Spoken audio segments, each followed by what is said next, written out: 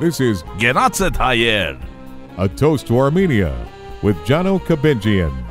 A comprehensive look at the Armenian culture, only on the Ignotainment Media Network.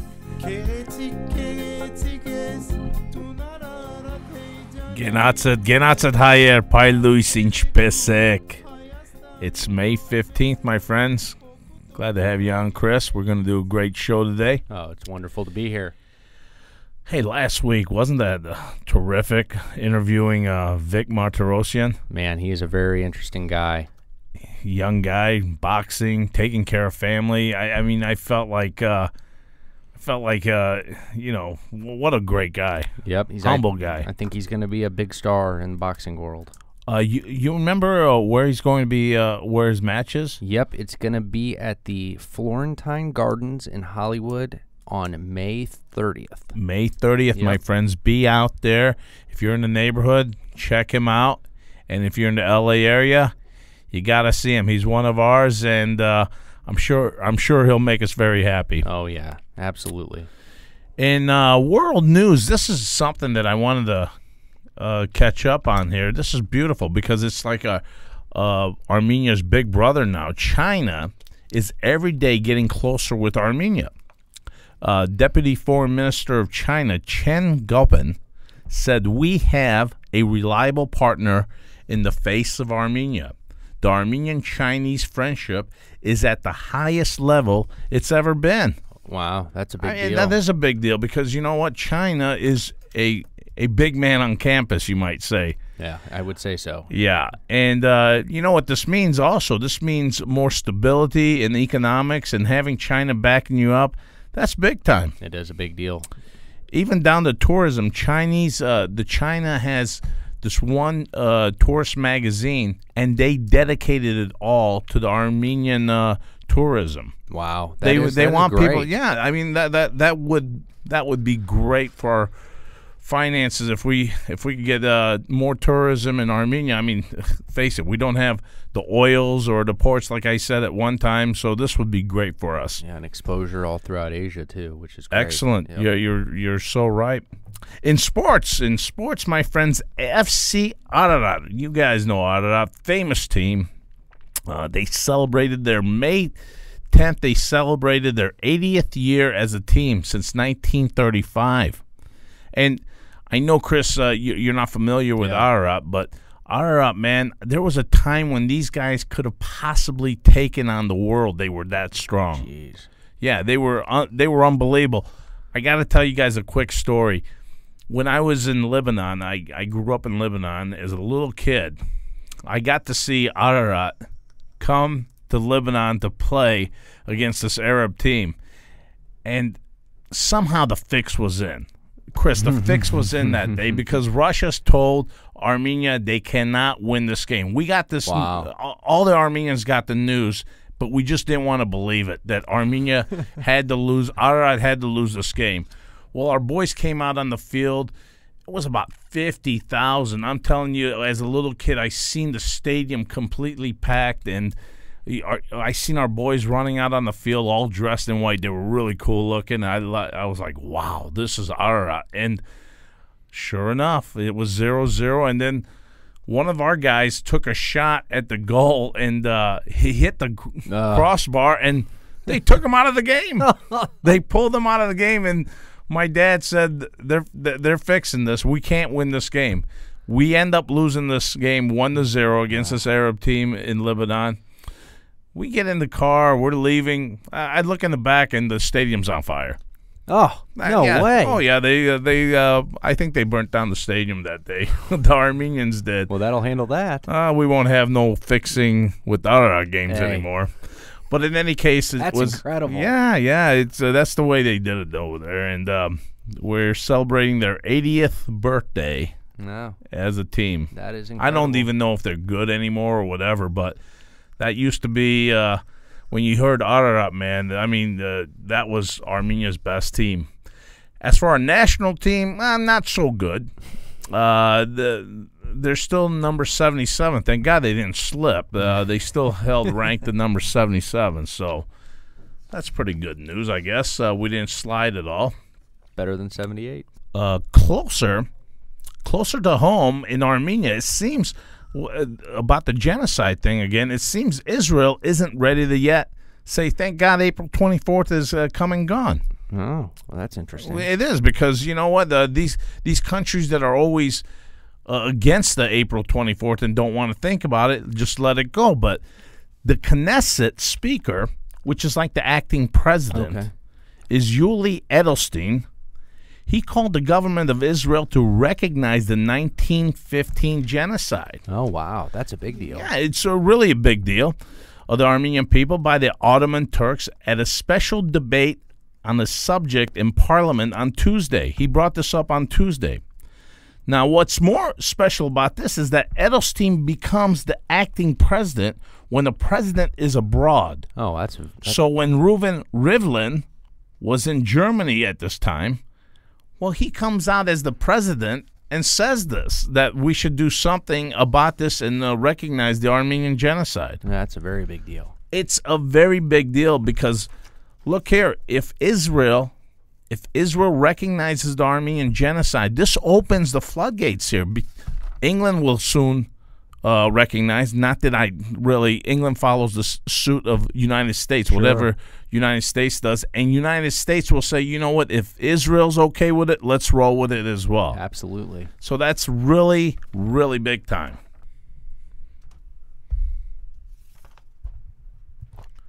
Hey, so also in the world of arts, okay, so this is straight from the L.A. newspaper, the L.A. Times. L.A. Times. L.A. Times, yeah. And so I know we have a lot of L.A. listeners, so maybe you saw this. But so Armenia, earlier this week, was actually awarded the Venice Biennale's Golden Lion, which is an award for the best national pavilion, which is called Armenity. Wow. And it addresses the Armenian diaspora, and it's a big deal. And the Armenian Philharmonic Orchestra, it made an appearance at the Walt Disney Hall in L.A. for a show of remembrance. Wow, which is a really, really big deal. The Armenian to bring in the National Philharmonic Orchestra, and they were at Walt Disney. In L.A. at the Hollywood, where they have the Grammys and the Oscars and all that. Yeah, right. It's a big deal. Well, I'm glad they're not letting anything slip, man. This is beautiful. Well, and I think it's highlighting the glory of the arts from Armenia here in the States, which it needs to happen. Yeah. So you know what? We just mentioned Israel. It's hitting at home base too. I mean, this is all over the world. They're not letting this one slip by. That's good. That's what I got on this one, my friends. Hey, did you see the T-shirts that we got? Oh, they're great, aren't they? Those Armenian T-shirts? Everybody's going to be very excited about them. We'll have them on the website and on all of our social media. You'll be able to see them. It's going to be great, guys. We got the T-shirts in, and all I'm asking for, this can't be that difficult, is send us an email or put a review or something on the iTunes podcast show. Yep. Saying how good we are, basically. I mean, yeah, we're doing something here that's, and we're not charging anything for these shirts. We're giving them out to our special guests that we have every week. And we're also going to be giving them out to our fans out there as well. We got to get these shirts out to you guys, and what better than to celebrate with giving out these shirts to everybody. It's Absolutely. A cool shirt, though. I'm wearing mine right now. And, yeah, it's beautiful. And on that, too, we got bookmarkers from Roger on that East book, of Byzantium. Yeah, very cool. And we'll throw that in as well, man. I mean, Roger was really excited about these bookmarkers, and he sent them to me, and I'd love to get them out to you guys as well. Yeah, everyone on our site seemed to be really interested in his book. So. Oh, my God. Are you kidding? We had so much good responses on his books. Absolutely. Folks, go to Roger Kopelian's site, East of Byzantium, yep, and order yourself one of these books. If you can't order the $150 one, order the $30 one. That's just as good, man. Absolutely. I'm telling you right now, you guys will definitely enjoy it. And I tell you what, we got a guest. Yeah. We got a guest. Very neat guest. Well, our big guest for today, we got a special guest here. He's a big-time chess player. He became an international master at the age of 16 in 2001. On his birthday, on his 20th birthday, November 2003, he earned the title of Grandmaster. Wow. Grandmaster. I mean, Chris, that even sounds like a big. That sounds like a kung fu master. I'm scared to even know what that is. Yeah, that's big time. He won an open tournament, a World Open tournament in Philadelphia on 3 separate occasions. Wow. 2004, 2007, and I forgot 2002 also. And in 2007, he was featured on MTV's True Life documentary series in episode titled "I'm a Genius." Pretty proper for him, right? Yeah, that explains it. As of May 2014, he was the 5th highest rated player in the USA with a FIDE rating of 2,643. Varuzhan Akobian, it is great to have you on our show, my brother. Thank you, John. I'm glad to be here. So what's been going on with you? Well, I had 2 major tournaments. I was in St. Louis in the beginning of May for the U.S. Championship, U.S. Chess Championship. So that was one of my major events of the year. So I played in it. It was a 12-player round-robin tournament. Round-robin is where you play everyone. So I faced the top players, and I had a pretty decent showing. I finished 5th. That was with the world players, right? No, this was the U.S. Championship. U.S. Championship, US all Championship, right. Yeah. And so I was a pretty, decent result. I think I could have done probably a little bit better. But and after that, right after that, I actually flew to Armenia very next day to participate in a World Team Championship and representing the U.S. team. And we had a good performance. We tied for 4th place in that tournament. That's great. And how did Armenia do? Armenia was 3rd. 3rd, all right, 3rd. That's not bad. That's not bad. Our boys in Armenia did all right there as well. Now, you ranked 2,632 right now, right? Yes. What does that mean, actually? We're kind of idiots about that. Tell us. Yeah. I know it's about winning and so forth, but what type of wins do your points go up and all that? Yeah, it's basically a rating. Every professional player, even some amateur players, they have a FIDE rating. FIDE is the international organization for chess, like FIFA is for soccer, for example. Right. FIDE, it's if you abbreviate, it's called Fédération Internationale d'Échecs. It was established, I think, in France about 100 years ago. So, and we have ranking, and if you do well, let's say if I play someone with about the same rating as me, I would win. I would gain 5 points. If I lose, it goes negative 5 points. So if you make a draw, it probably would stay the same. So to get your rating up, you have to perform well and try to win as many games as you can. If you don't perform well, your rating goes down. Wow. That's incredible. Yeah. How do like you played this in Armenia too, right? When you were a little kid. Yeah. And I got a friend on Facebook who's a big fan of our Toast Armenia. He asked me a question when I told him that you were going to be on our show. He said, "Can you please ask him what makes the schools of Armenia have chess? It's a mandatory class to have chess. What's your thoughts on that?" Yeah, it's there's a couple of very important factors. First of all, we have great traditions in Armenia for chess. We had a former world champion, Tigran Petrosyan, the only Armenian champion who won the title in 1963. And it's a small country, and chess is extremely popular, I think, because of Petrosyan and all the young kids. Recently, I think 2-3 years ago, it was introduced as a curriculum in regular schools for the lower grades kids. So it's like a subject. So and they are taught in the schools, and eventually they find the really talented players, and they try to give them more training and see if they can become grandmasters or even the top players in the world. Yeah, that's extremely interesting. I was going to ask, adding on to that, have you heard any discussion ever of any schools in the U.S., starting to offer it as a class or, anything, I know a lot of schools offer it as an extracurricular, as a club, but I mean, actually as a part of your schooling, to learn chess?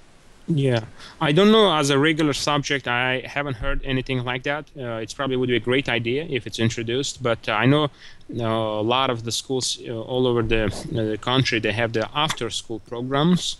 So after the school, the kids, they have a chess club and they have a teacher who teaches them. Sometimes they even have really early in the morning. They have like a 45-minute class before they start their classes. So as far as just like a subject, I haven't heard anything, but maybe in the future. A couple of other countries are actually adopting that, what Armenia did, and they're starting to introduce. And there were a lot of researches made that, it's just a lot of positive things can happen if the children learn to play chess, not necessarily to become professional players, but just to have the ability to think and make sure they're not rushing before they're making decisions. Sure. Now I have a question regarding that as well. Does your playing chess, does it have any dialogue to how you're thinking outside as well? I mean, the comparison on playing chess to your everyday living. Do you guys break down situations using the chessboard is what I'm saying? A lot of your plays and so forth come to where you're like thinking ahead and so forth on play. I'm just wondering. Yeah, it does. It does sometimes on a daily basis. Usually, most players, of course, there are sometimes different people, but we try to not to make like snap decisions. Try to like we do in chess. When you see a good move, you don't just try to make it right away. You try to go a little bit deeper, see if at the end of a long variation, if there is maybe some flaws or anything. So sometimes, yeah. We like to think before we make decisions. Sometimes it's most of the time it's good, but sometimes you're a bit thinking too much. Thinking too much about it. Yeah, that happens to us too. So you could miss some nice opportunity if you're just thinking too much. So, but overall, I think it's good. It's helpful in life. Well, Varuzhan, let me ask you this too. A big part of you're part of the U.S. team, right? Yes, I've been a part of the U.S. Olympic team since 2006. Let me ask you this. The Eastern European teams, such as Armenia, all the Eastern teams that you guys play against, and the Asian teams, is there a different style of play that they have that the West has a different play too, or do you guys play the same? I mean, is it like is the game a little different over there than it is over here? Do they take more chances over there? Are they more conservative play? Wait for you to make a mistake? How does it work? To be honest, at a very high level, it's not like if you play a team from China, they're gonna be super aggressive. They all try to play properly. Some players, there are a couple of players in the top that they like to be a little bit more aggressive. But some players are just very calm. Like the number one player in the world right now is Magnus Carlsen. And he's the big superstar and by far the best player in the past couple of years. But if you look at his games, he's not really trying to go after his opponent just to crush them. Just slowly grinding down. And, sometimes, the games last 5-6 hours. And eventually, but he, usually brings the point home. So it's everybody trying to be a little bit cautious. They're not trying to just, the game starts trying to sacrifice and go for a win, because at a very high level, most likely this is going to backfire and they will probably lose the game. Now, what about the Armenian team? What do you see from the Armenian national team? Armenian team, it's more, positional play. Petrosyan, I mentioned the former world champion. He was very one of the best positional players. Positional players are just when you try to slowly maneuver your pieces, try to improve the squares, and slowly increasing the pressure. So a lot of the guys, actually, I know very well. I train with them, so they have that. They're positionally, they're very strong. And, of course, they're very good in other areas of the game. But in particular, I would emphasize that positionally, the Armenian team is fantastic. So they wait. They actually just slowly grind it away to have you make a mistake or push you against the wall. Mm-hmm. Interesting. Absolutely. The Armenian players out there right now, including you, how close are they? Is there any individual player out there right now ready to come forth as taking the number one spot again in the world? Well, the biggest, the biggest star Armenian is, of course, Levon Aronian, and he He played a couple of tournaments in St. Louis on, I think, two or three different occasions. He played. He usually comes once a year, and he was the #2 in the world for a very long time. So maybe about 3-4 years. He was stable #2. He was trying to make a push. He came close to become #1, but he couldn't surpass Magnus Carlsen. So Carlsen has been basically dominating force in the past 5 years in chess. So then Aronian had an unfortunate year last year, so he lost, a lot of rating points, the FIDE points that we talk about it. So he slipped to about 10th in the world. But last two tournaments, he's doing better, so he's right now 8th, and he's trying to make a comeback and be kind of where he belonged for many years. So I think the biggest chance to be #1 is, of course, Aronian. And but the competition is tough. They're younger than him, and the new generation is just younger, and they're maybe memory a little bit better, energy level. So all these factors are very important in chess. One time we were together, and I asked you that question. I asked you about. I would have thought getting older, you become much more. I guess more wisdom falls on the older man, but you told me that that's not the case. The younger guys are holding much more intelligence. Yeah. Like right now, Carlsen, I think he's only like 20, 24, and he's already been dominant for 5 years. So the second guy is Fabiano Caruana. He's like 23, and then the other guys also in the top 10. Actually, you probably have only a couple of guys who are over 30. A lot of this That's very young guys. surprising. That's really shocking, actually. Yeah, it's the energy level is very important. Those games sometimes can last 5-6 hours, and the factor you're younger and a little bit fresher helps. Experience will benefit also. Sometimes you will make a little bit smarter decisions, perhaps, from your experience. But overall, the younger you are, more chances you have to be a top player, #1, and perhaps even a world champion. Now, Armenians also have. I think you played against him. He resides out of New York, doesn't he? He's a 16-year-old or 13-year-old. Yes, he resides. He was born. He is actually from Boston. Sam Savian. He's a 14-year-old, and he's a big-time prodigy. And he actually played in a recent U.S. championship. He's very talented, so he was awarded a wild card, one wild card from the organizers of St. Louis. Mm-hmm. So they'll allow him this up. He did not qualify by the rating because its rating is not as high yet. It's getting better, getting higher, but so he got the wild card, and he actually had a very, very good showing in this tournament. And so he is the big star, and big prospects for him. If he continues work hard and train, he could definitely be a top player. And you took him on in a tournament? Well, I played him in the first round of the recent U.S. championship, and we were paired. We were going to play anyway because I was going to play all the players, so I played him in the first round. And what did you see out of him? I mean, is he, like you said, takes chances and... Yeah, he's a little bit different player. The younger generation is only 14, so he's very aggressive, and we had a very interesting battle. I tried to take the battle in areas where I'm, a little bit stronger, like positional chess and stuff, endgame. So I managed to do that, and it was a relatively balanced game, but eventually I managed to use some of my endgame skills and experience to win the game. But he did beat some other very strong players, and he beat number 8 in the world. So Sam is, he's the real deal. Varuzhan, can you fill our listeners in on if they have a kid out there, if they want to just do it, how do they get involved in chess? What's it take to like our friend Garik has his son Dikran, yes. that he said I'd like to get him involved in chess. So how do people turn out to get involved in this? Well, in St. Louis, let's start with St. Louis.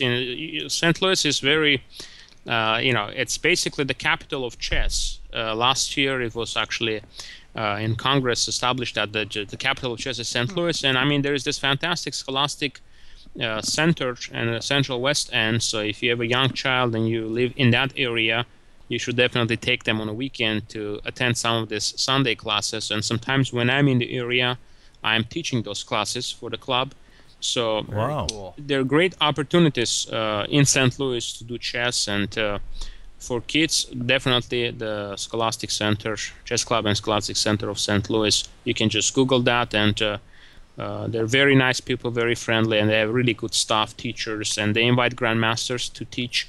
So I spent some time there during the year, the other grandmasters also. So Now, do you do this locally too, on the teaching side, on the private side? yeah, I do private lessons. I teach a lot of people. At the moment, I'm in California, so I teach people in Los Angeles area, and but most of my students are actually online. I teach them through Skype. Oh, that's very cool. And so, you know, all my students are basically, they're all over the country. I can New York, St. Louis, Chicago. So it's very easy to connect, and it's almost like the person is next to you, because we also have a chess site that we log into. We have a chessboard. Instantly, we can see Varuzhan, the moves played. if you want to give the plug out to your website, if our listeners out there in LA, if anybody is interested to Or find out more anywhere. about, find out more about my career or lessons. So it's very simple. It's just my last name, Akobian.com. If you go to, it will have information about my upcoming tournaments, some of the summer chess camps I teach, and of course private lessons which I do throughout the whole year. And you don't really have to live in LA. You can be anywhere in the in US. Some students actually live in overseas even. So thanks to the technology, we can connect and do the training. Yeah, Beautiful. and I'll actually have that. It'll be in the description of the show. We'll have your website as well as on all of our social media posts and on the website. And so any of the listeners who want to find that can find it. Something I wanted to ask you, if I could ask you real. Please do. Following up on the the last thing you sort of hit, if anyone out there has a small child, or it's really any age at all, is there anything that you would in your experience that you've seen outside of the game that would help them in terms of starting to build their logic skills and their strategic skills, that as they begin to start to play chess, that would help them on the logic side? Yeah, well, chess it's actually a logic game. If you study the game, there are concepts, there are steps we need to do, and it will definitely benefit them. And it will help them perhaps to improve their schoolwork as well, because chess also teaches you discipline. Because if you don't have a discipline, you're probably not going to be a good player, because there are certain things you have to follow in order to succeed in chess. You know that mumbo jumbo I said about 10 minutes ago? That's what I was getting at, too. Yeah, okay, Thanks, Chris, for helping me out on that one. Yeah. Yeah. So, what's your next big move here? What do you got planned? Summer is usually I'll be teaching some of the summer chess camps, and this is a very, very popular for the kids. The kids don't have school, and the parents like to take them to the chess club. So I'll be in St. Louis teaching a summer chess camp at the Chess Club and Scholastic Center of St. Louis in Central West End. And I have my own camp in LA. I'll be teaching that as well. And I got two major tournaments coming up. One is the World Cup, which I qualified from the U.S. Championship. The Bravo. top 5 players qualified, so I qualified to that. And that's the very, very big tournament, because that's a qualified tournament to the candidates tournament. And basically the winner of the candidates tournament gets to play against the world champion. Now, Varuzhan, I got one more question here. I watched your YouTube video on the moves. I tried to understand something about chess. Let me ask you this. If you guys know exactly what they're going to be coming up with, you're already 2-3 moves understanding what he's going to be doing. Now, you know what pitch is coming in baseball, is what I'm saying. So aren't you getting prepared for what you know? I mean, they basically stand with their same moves, don't they? They you know what I'm saying? It's weird, but I seen you doing the moves, and you're already figuring out 3-4 moves from this certain player. Now, that translates to, if you sit down with this player, he knows exactly what you're going to do, and he knows what you're going to do. Yes, well, what we do is, when this big tournaments that I mentioned, when we play, we spend about 3-4 hours preparing against each opponent. We have databases, computers, strong engines. And what we try to do, we try to look at their previous games, and they probably look at my previous games, and we try to surprise each other in a sense that chess, there's so many different variations and possibilities that you never have the same game going on for a very long time. Sometimes you can have the first 10, 15 moves do the same, but eventually, in some point, it's going to deviate. It could be even sometimes move 20. So we try to find some new ideas that will surprise our opponent and try to get some initiative that way. But yeah, it's never going all the way to the end the same game. It's always going to be some different possibilities. I got you. All right, that's beautiful. It's amazing. Do you ever play checker? Yeah, I can play a little bit. Yeah, I think checkers. I could take you on in checkers. Yeah. Matter of fact, checkers, there was an article on one of the major chess websites that a few years ago, I think they solved the computers, they solved the game because there are not as many different variations.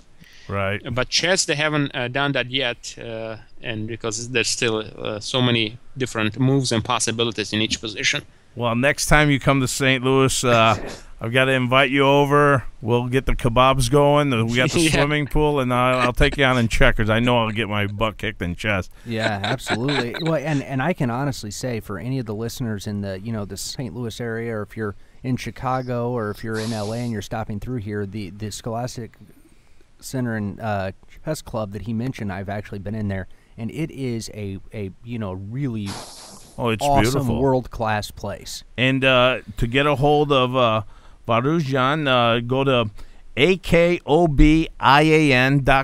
Yeah. And that's his site, and he can fill you in on where he's teaching and all that. Yeah, and you can always email us here, at the show also, and we would be happy to hook you up with him and send you his website or any other information that Yeah. you need.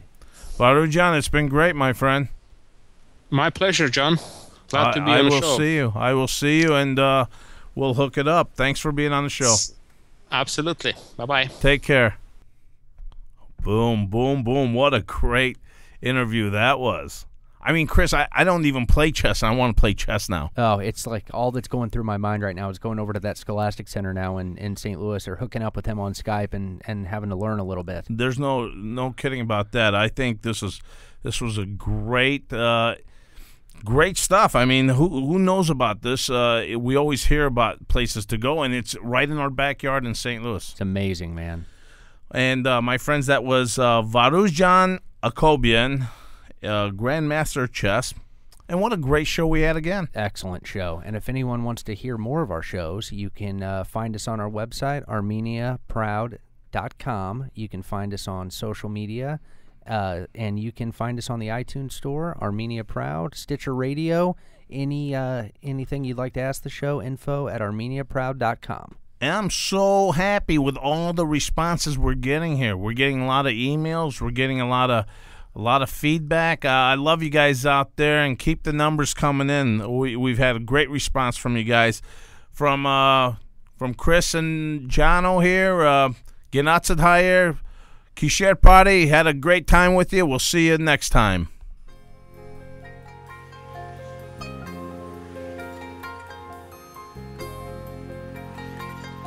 Tune in next week for another episode of Gnatzit Hayer. A Toast to Armenia with Jono Kabenjian. You can find the show online at www.armeniaproud.com or download and subscribe on iTunes or Stitcher for Android. This is the Ignotainment Media Network.